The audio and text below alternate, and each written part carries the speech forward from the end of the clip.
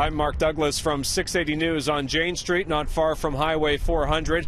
We have a scene here that's a whole new level of brazen violence in Toronto. A daytime shooting, 11:15 in the morning. The 911 calls started coming in. You can see the level of damage here. The glass door of the convenience store here is shot out. There's a bullet hole in the window of the residential unit above the store, and then we have this car crash right here in the middle of Jane.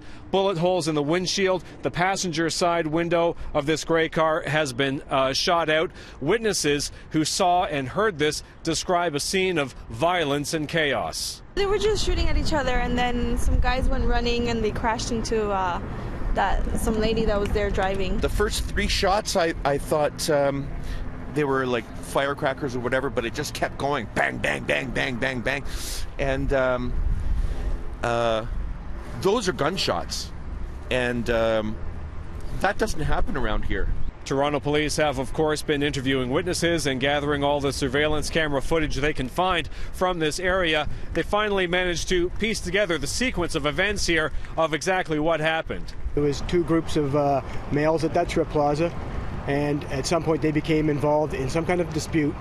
And that dispute escalated into where both groups pulled out firearms and began shooting at each other. One of the groups jumped into the vehicle that's behind me and attempted to flee.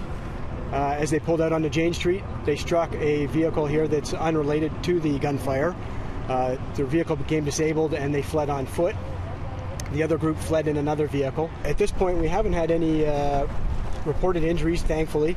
Now, police have recovered 1 weapon from the scene here, but only one. They know there was more than one used, so somewhere out there are suspects who are still armed and considered very dangerous. Police know that there are 5 suspects they're looking for, described only as males wearing dark clothing at the time.